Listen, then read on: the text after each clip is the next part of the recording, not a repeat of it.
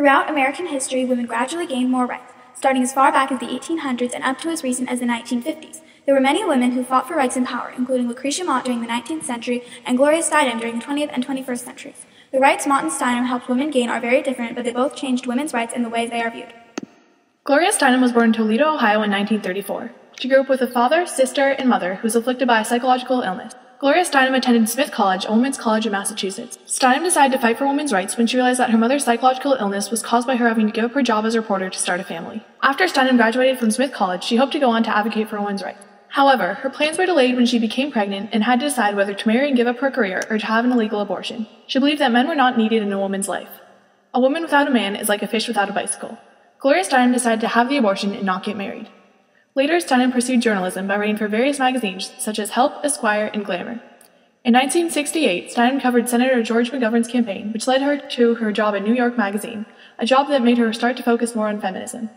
Steinem marched in the New York Women's Strike for Equality, where she met Dorothy Pittman Hughes, the founder of the first community daycare center for working mothers in New York. They spoke together across the nation about equal pay for equal work, legalizing abortion, and passing the Equal Rights Amendment. Along with Dorothy Pittman Hughes, Steinem developed the Women's Action Alliance, which helped educate women. And in 1972, they published the first issue of Miss Magazine, a magazine about feminism. One of the most important contributions Gloria Steinem made was in 1973 when she made abortion more acceptable by announcing the story of her legal abortion to the public. Gloria Steinem continues to fight for the rights of all people today. Lucretia Coffin was born in January 1793. In 1811, she married James Mott and became Lucretia Mott.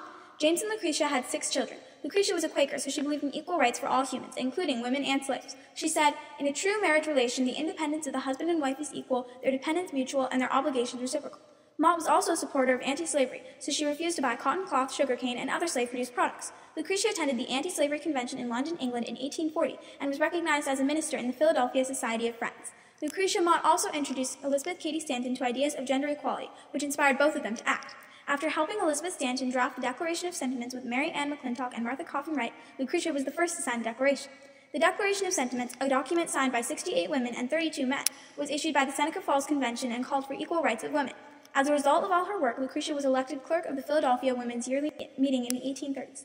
She was chosen as the first president of the Equal Rights Association in 1866. Despite her strong feelings about anti-slavery, Lucretia denounced the Civil War in 1861 because she was a Quaker and she did not believe in violence.